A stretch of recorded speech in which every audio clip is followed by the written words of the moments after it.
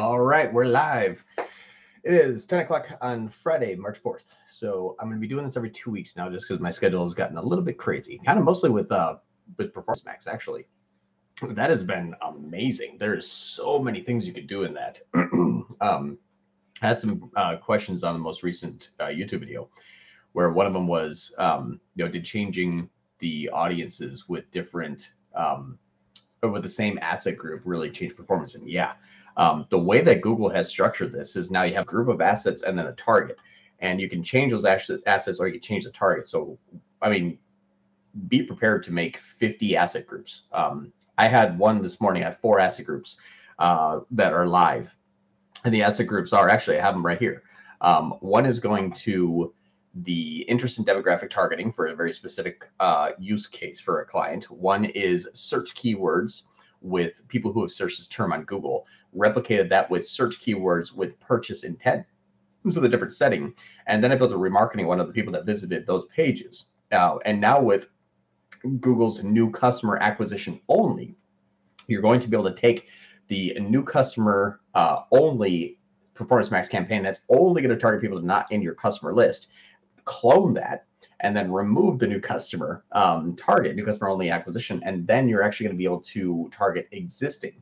The cool part about this is when you have 2 Performance Max campaigns, both with the same kind of structure, one going after new, one going after repeat, you'll be able to change around, obviously, the audience signal to your customer list, your visitors, and that kind of your active users, all the good stuff.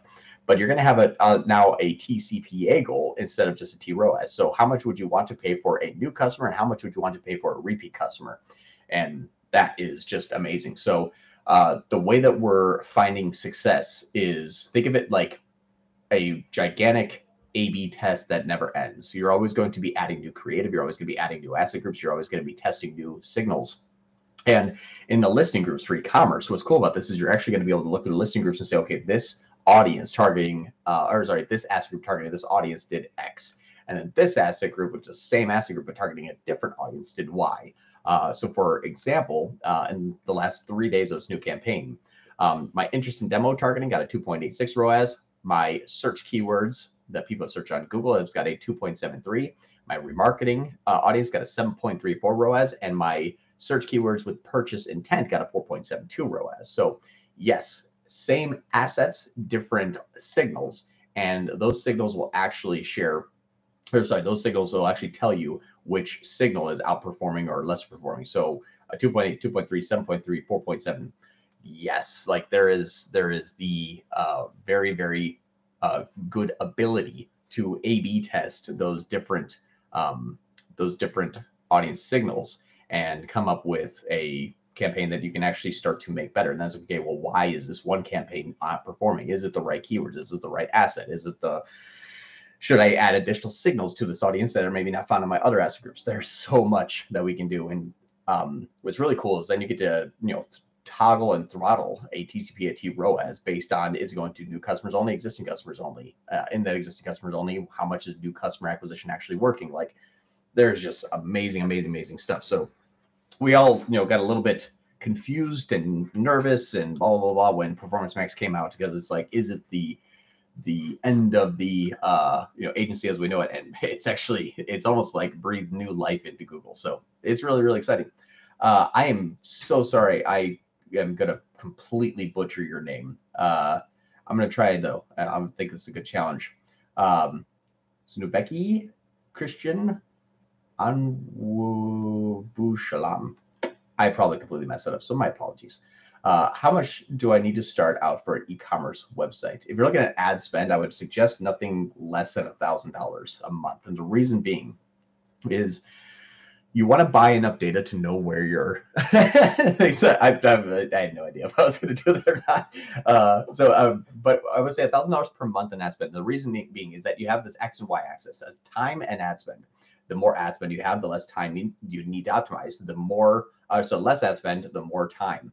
So if I said that right, so more time equals less ad spend, less time, more ad spend. You're buying that data and you're making your optimizations based on that. So if you're looking to see, is this going to work and can this be effective? start off with an ad spend high enough that's going to get you good placement and good visibility, and really give it a solid test. I can't stress enough that a lot of people said, like, well, I put $400 in, I didn't really try it. Well, actually didn't give it a good test. Give it at least 90 days and give it a healthy enough ad spend to say, yes, I do see where the good and the bad is coming from, and I know where to make optimizations. That's all you're really doing, is you're investing into your Google Ads campaign. So start with a minimum of $1,000.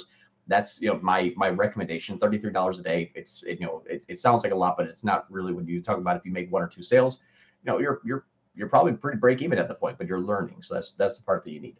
Dave, hey Dave, hey John, when adding multiple asset groups, one for audience, one for keywords, is there a way to see which one performs better? Yes. If you are talking, well, Dave, are you talking about e-commerce or are you talking about lead gen? They're actually 2 different things inside of Performance Max. So let me know.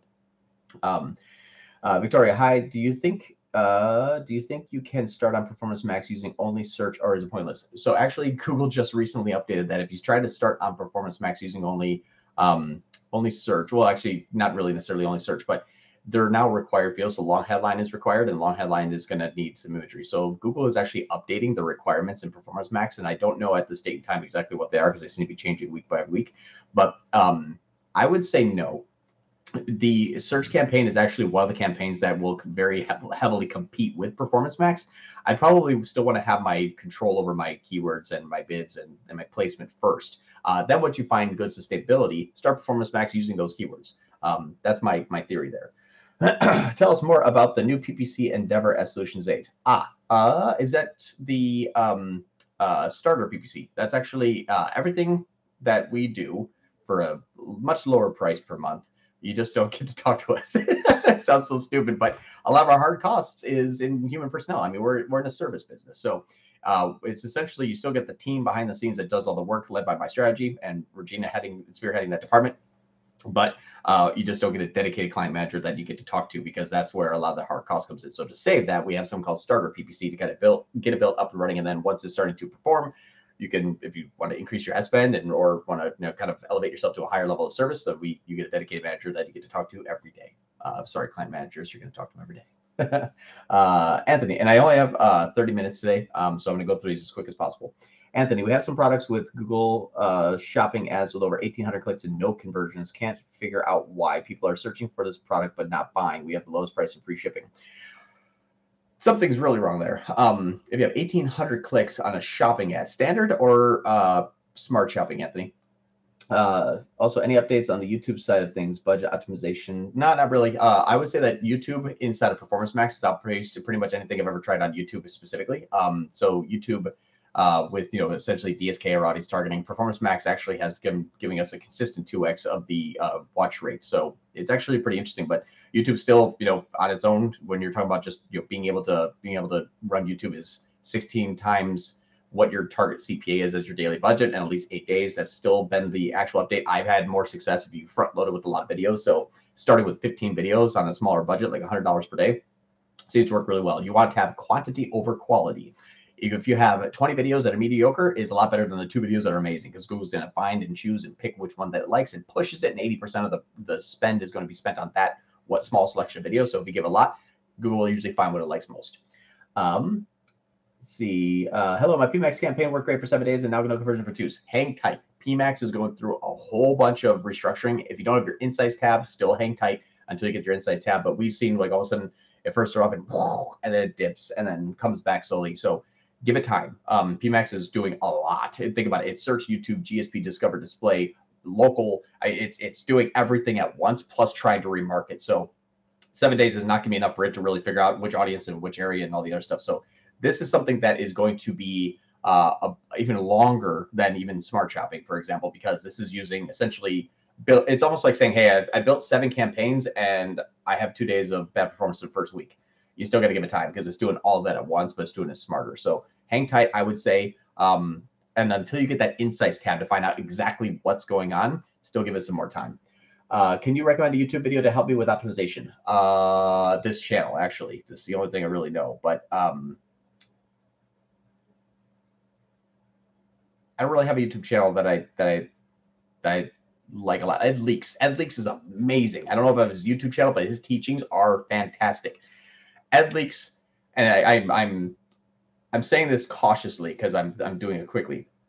EdLeaks is one of only a few people, and I don't know of everybody at the top of my head, but EdLeaks is one of the few people that I very much respect. Uzair is another one. So Uzair and EdLeaks, those are two individuals. I know there's more, but two individuals that just instantly come to the top of my head that are amazing. So check out Uzair's channel. It's SF Digital. He's fantastic. A lot of great stuff. Love that guy. So those are two that I would highly recommend.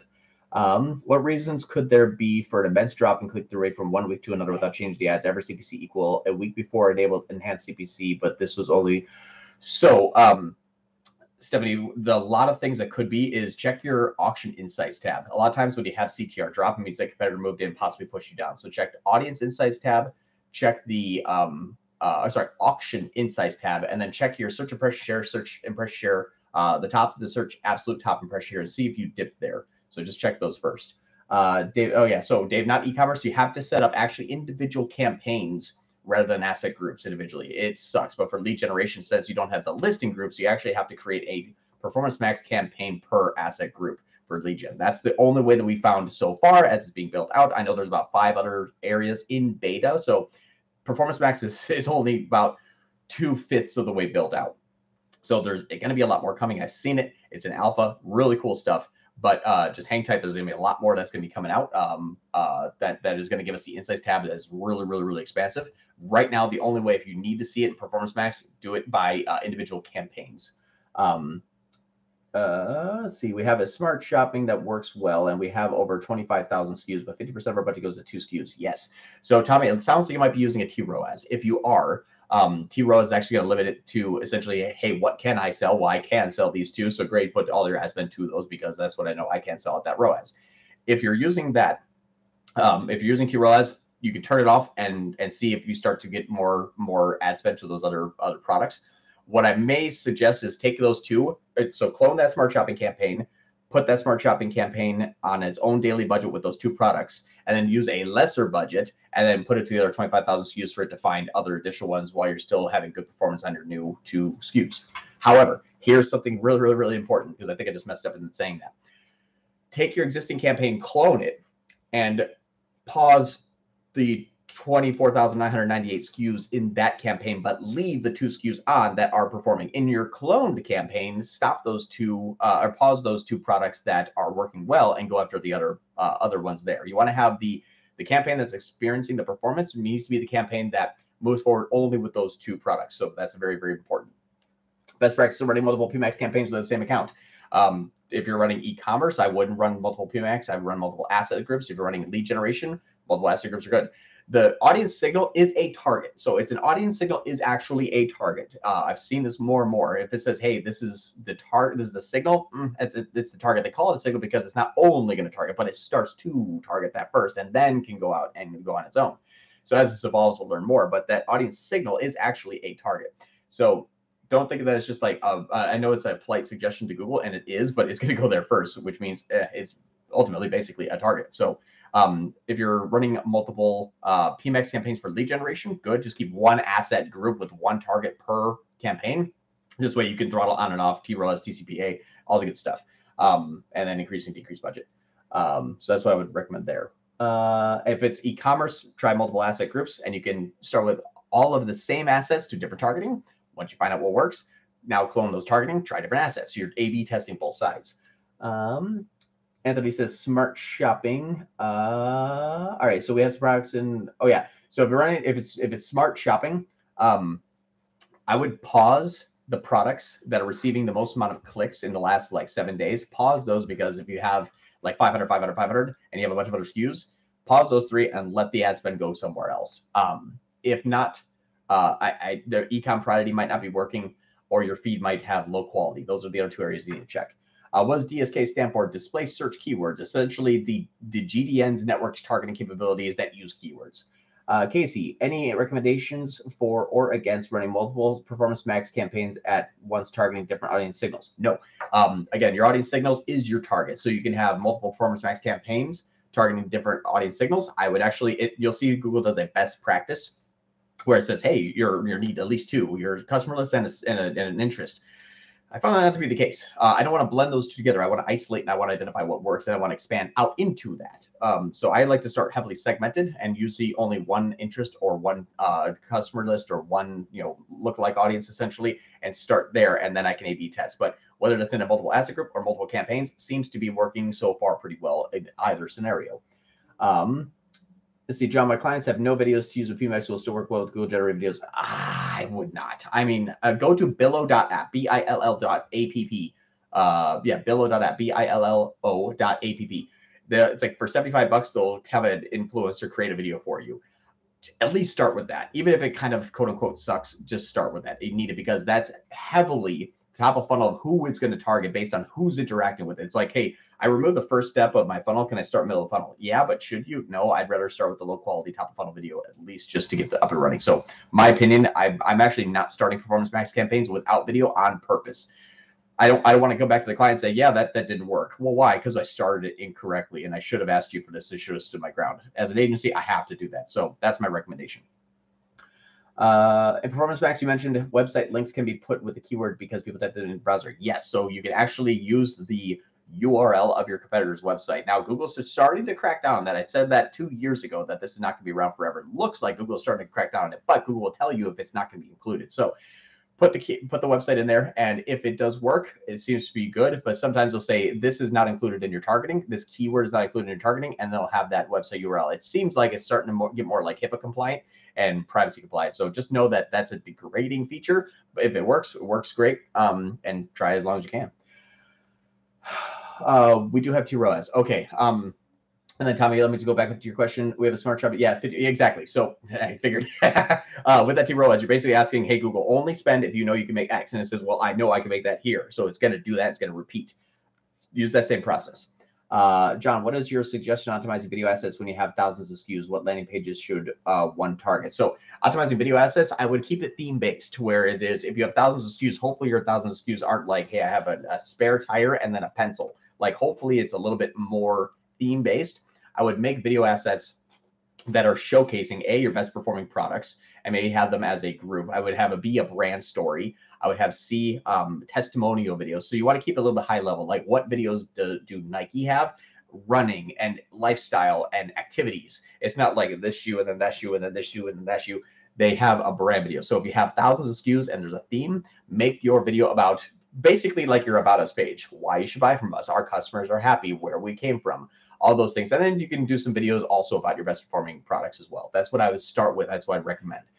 People usually don't see a YouTube video unless your product's like amazing and say, yes, I need that. If it's products that are purchased frequently just by the general population, I would stick with more brand videos and then feature those brand videos. I would feature those products in those brand videos, but like lifestyle, like Nike does something that it's a person running around the track, but it's showcasing the shoe that they're running around the track. What did that do? Lifestyle and product highlight. Also try standard shopping with the same results. Are our products coming up for broad search terms? Is there a way for them to only come up as phrase match instead of broad? No. So Anthony, if you're, let me just go back up to your question here as we're flying. We're going fast. Yes. So it's smart shopping. So what I would do, Anthony, is run standard shopping first and look through the search terms. If standard shopping search terms, I know you say you tried it, but look through the search terms very closely, because if those search terms aren't even broadly related to the product that you're selling, your feed optimization needs work. So your titles and your descriptions. So I would really try that there. And maybe you could try Performance Max. Performance Max will give you audience insight and search terms, but it seems to be performing better for e-commerce so far. So that's another thing you could try. Husney, in your last video about asset groups, PMax, you recommended using only one type audience per asset group, but I noticed you combine the customer list with the custom intent audience. I'm testing everything. I have like 50 of these running. The reason why I'm testing individual versus multiple is sometimes I won't have an audience signal that is like gold. So I'll try to use a customer list inside of it. So it all depends on the current campaign. I'm testing everything. If I do have an audience interest that is beautiful and perfect, that will be one. If I sometimes have one that's like, well, it's broadly related, so let me see if I can give it another signal. And if that if that performs well, I will then split them and see which one is performing well. But if I don't want to start off with bad performance, because again, I'm an agency, I have to start with the best performance, and then how I find out afterwards, do I group and then segment, or do I segment then group? Either way is a plausible scenario. It just depends on the availability. We have one client that that does hiring for nurses, and one of the audience groups is like registered nurses looking to be hired. I'm like, oh, that's going to be his holy segment. But if like nursing was an interest group, I'd add some additional signals there. So just think of it like that. Like, how close can you get to your target? And if you're too far away from your target, how can you supplement it? Do you recommend combining customer lists with other types of audiences? Bingo, what we just talked about. I'm having a problem with furniture store in merchant center having problems with shipping values different to the feed. Yep. Now what you do have it. Yes. So Dave, hop into your it's gonna be a little bit wonky, but a quick fix just to get you unsuspended, or like the looming deadline of when you're going to be essentially removed by Google. Go into the shipping settings and then post in there a shipping rate that is $1 higher than your landing page. That will fix it. You don't need them to be exact. You just need the GMC shipping rate to be 1 penny higher than what's on your landing page regardless. So if you want to hop into your GMC shipping settings and then make a custom shipping price based on like weight or area, you just need to manipulate that data enough to be $1 or 1 penny essentially at least higher than what's on your landing page. That'll buy you the time to get you reapproved, and then you can then go back in and figure out exactly what happened. There's so much structure here that I can't say like, aha, here's the fix. It could be an app. It could be a feed that wasn't. I had Shopify not push an update to GMC one time. I had to call Shopify and say, hey, can you please republish this? So like, oops, sorry. So troubleshooting is going to suck, but a quick fix is going to be just at least getting that shipping rate in there higher than what's on your website. Okay, per Performance Max, how long should I wait before doing a budget change, and how should I increase weekly or bi-weekly? Oh, so it depends. I've had Performance Max. I went from $500 day one, $2,000 day two, $3,500 day three, and the thing has horrible ROAS. It's like 1.33, but it's just skyrocketing. Partially because the client is saying, "How want to get to $30,000 a day?" And that's gonna suck. So I got to get there like at least an aggressive stair step. But I'm leaving it running wide open. So, but here's the thing too: is there's a few methods you can try. There is no wait for Performance Max. It's not like smart shopping. What's nice about Performance Max is, think of it like a Facebook campaign. It's doing outbound blasting with native ads. I love that. It means that if you found a target, you don't have to wait till Google learns, so you can simply start to scale up quickly. Now, you can still outpace your conversions. Standard operating procedure here applies. You don't want to necessarily say a 12-day time lag. I'm going to do it tomorrow. Like, go follow equally, but you can still be fairly aggressive. Smart shopping, the reason why it sucked scaling is because it was heavy remarketing first, and then once that was burned, then it started to find new audiences. So you got to wait for that to burn and then find new audiences. This one's finding new audiences, doing a little bit of remarketing afterwards. So scale the procedure is really good. Here's a pro tip: run it for 30 days with wide open, maximize conversion value. Then after 30 days, do a TCP/RT ROAS, and then start to scale afterwards. Reason being is because you're using native ads, and if it's finding good audiences and you want to find more audience, you're basically asking it to find more audience, but just the cream of the crop, and then see what you can spend there. But if you have heavy segmented asset groups, some ads would be like, hey, at 300% ROAS, you have 20 asset groups. Well, if these 5 didn't work, but these 15 worked well, great. Now you have 15 asset groups you could pour a whole bunch of money into. So heavy segmentation is key. Woo, we are flying, people. Let's see. Do you think that PMax will work with low margin products with high budget available?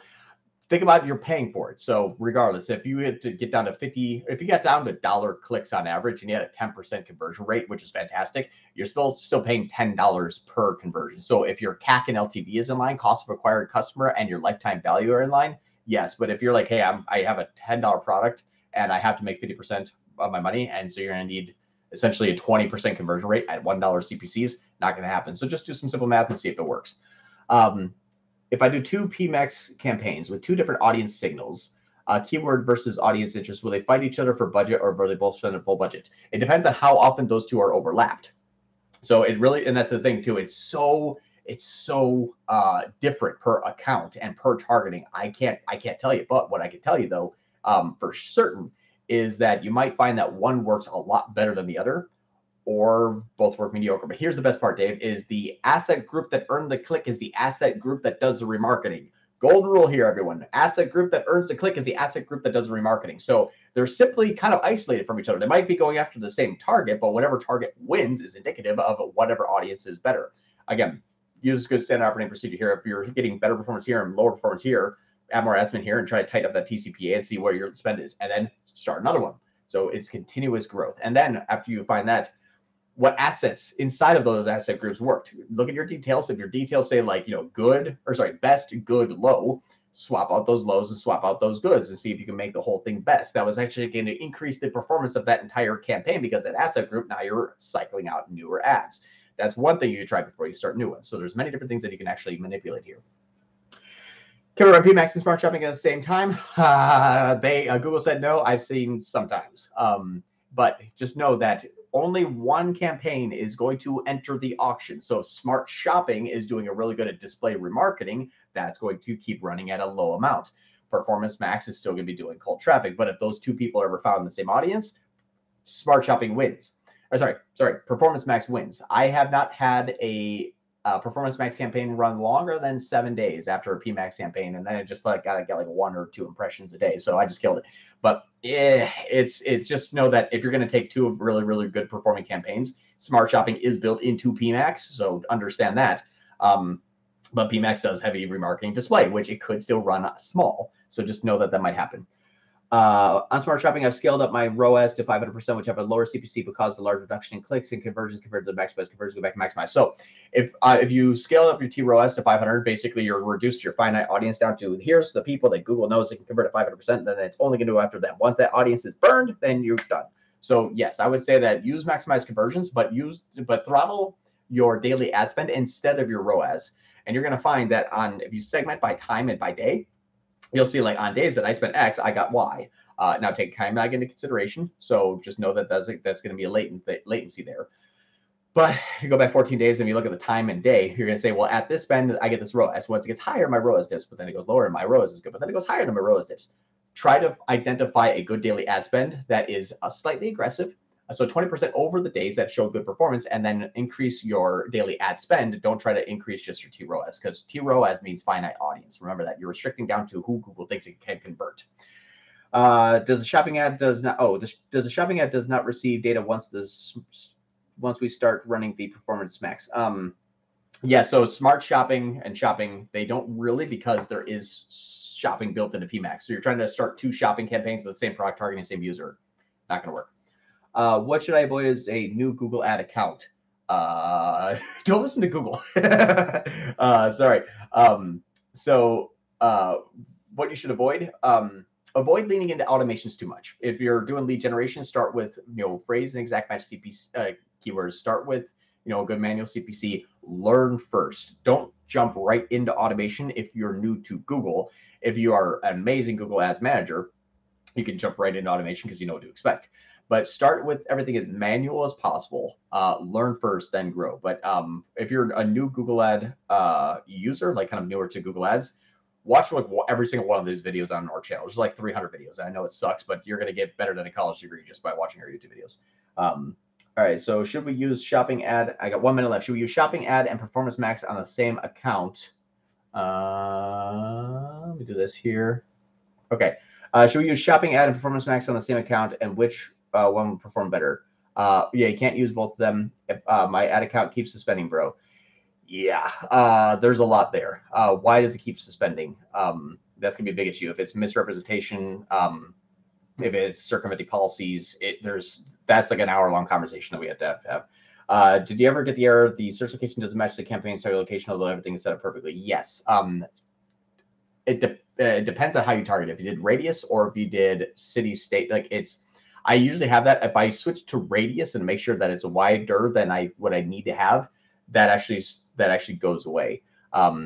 It's a little bit buggy though. And then try the mobile versus desktop. For some reason, there was a bug there that mobile didn't really show up, but desktop always did. So it's not that it's not actually showing up. It's just that's something I would really test, is trying to do a radius targeting. And I have to go. How to find a niche for providing Google Ads service? Man, if I knew that, I probably wouldn't be an agency. One good area is to check on Amazon and look at the top 100 performing best products. Those are really good targets to start at. Bro, some local businesses keyword search are very low. What should I do? local business, start a local campaign. I would supplement with the local campaign while you figure it out. But then start broad also. But if it's a local business, local campaigns are probably better because you're gonna have a lot of offline conversions you can't track. I have to go, everyone. Thank you so much, and I will see you soon.